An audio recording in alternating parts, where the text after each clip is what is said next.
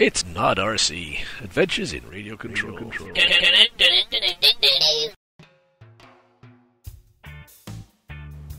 So you can see I had a small issue with my wing here. Yeah, it folded up on me in mid-flight. She just went right over like that. Cracked right in half. Plane came spiraling down. Wasn't much I could do.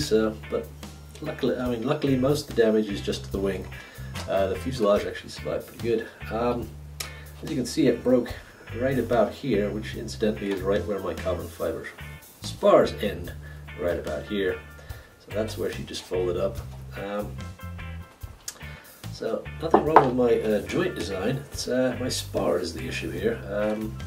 I used spruce and did shear webbing on just standard normal construction.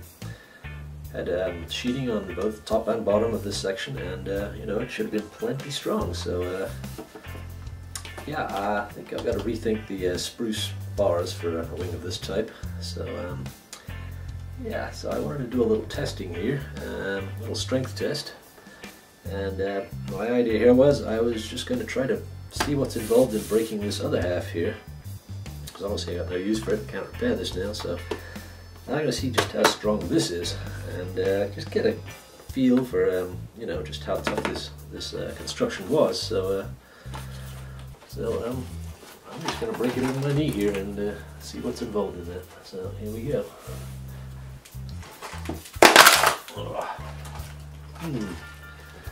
Yeah, that made a really unpleasant noise. Yeah, I can't say that took a lot of effort to do that. It's interesting it broke more or less where the other one did. Well, a little bit off to the side. I put my knee in the middle, so I guess that kind of decided where it was going to bend, but break. But yeah, not a super strong wing, this one. As I said, my joints, my center section, and where I joined the wings together are great. They had carbon fiber in there, and they've held up real good. Right past the carbon fiber, that was a problem. Well, actually, let's see what happens if I try to break the center section, which has the carbon fiber in it.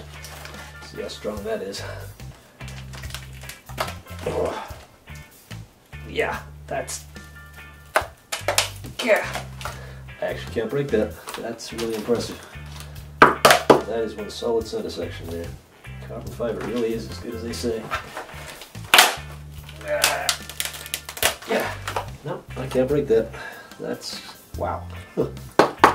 Yeah, that's what I'm going to do for my next wing though, is I'm going to do carbon fiber all the way down the whole span. Forget about this spruce nonsense. It's modern ages. 2012, yeah, time to move up and use some modern technology. Anyway, yeah, that's that. So anyway, enough about wing design. You guys probably want to see the crash footage. Yeah, sorry I don't actually have any real footage of that, but I have the next best thing. Yeah, I went ahead and tried to simulate pretty much what happened on my flight simulator here. This is a pretty accurate model of my glider.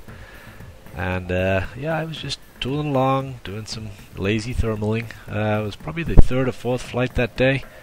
Didn't have any problems. And then all of a sudden, snap!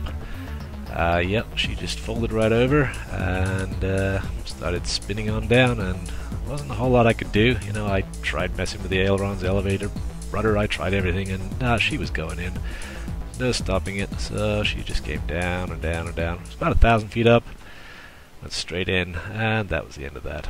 Anyway, thought you might enjoy that. Yep, that's all for today. Thanks for watching.